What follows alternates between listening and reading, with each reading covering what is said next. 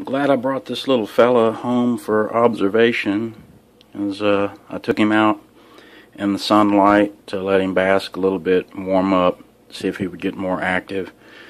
And turns out he had a bunch of little bitty baby leeches on his back legs, not really observable until he extended his legs fully. He had several dozen of them between both legs. I removed those, went for the alcohol right away at first, but these tiny little leeches, that alcohol was beginning to kill them really quickly before they could even release, so they would end up drying out and dying, but still attached to his skin. So I went ahead and switched to smothering them with some chlorhexidine spray. That didn't kill them right away, but it made them kind of slippery and encouraged them to release, and then I was able to just brush them away really easily with a cotton swab. And so then I disinfected the area, made sure he had no large wounds under there, and I'm going to go ahead and preventatively treat him with some Gentamicin, a shot of antibiotics before he goes.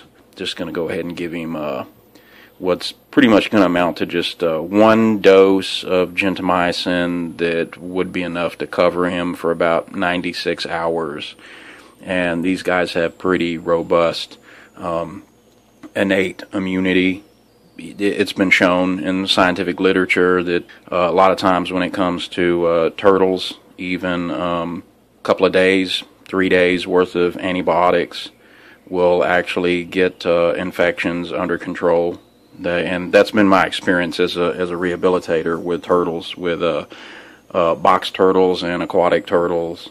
Not always so much with tortoises, but I don't get a lot of tortoises here to treat. But with the box and aquatic turtles, I've noticed that over the years that really it's not necessary a lot of times to put them on 10 or 14 days of Baytril or something like that, because they usually are recovered in 3 to 5 days and looking great.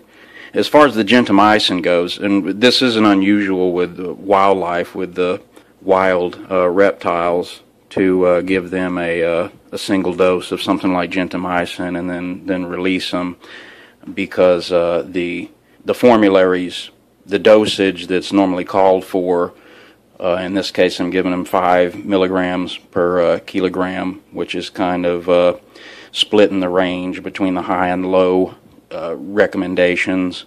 But the Gentamicin, the doses they normally call for, that's to be given every 72 hours to 96 hours. So it covers them for a pretty good amount of time. But the difficulty here is in giving a snapping turtle an injection in the front half of his body, because you have to, pull their leg out and stick them with a needle, and it's a snapping turtle, and that's his snappy side. It's the snappy end. I've swabbed this down with chlorhexidine and let it dry. There we go, and he's a good boy. But the reason we have to give the injections in the front half is that on reptiles, they have their circulatory system, they have what's called a renal portal system, and it circulates all the blood from their lower half, especially in times of when they're sick. They'll circulate that blood from the lower half of their body, goes through their kidneys first. Just in case that blood is being shunted first through the kidneys before it goes into the rest of their systemic circulatory, it's best to, if at all possible, give reptiles drug injections. When it comes to something like antibiotics or anesthetics, is to go ahead and give them those injections in the front half of their body to avoid that renal portal system.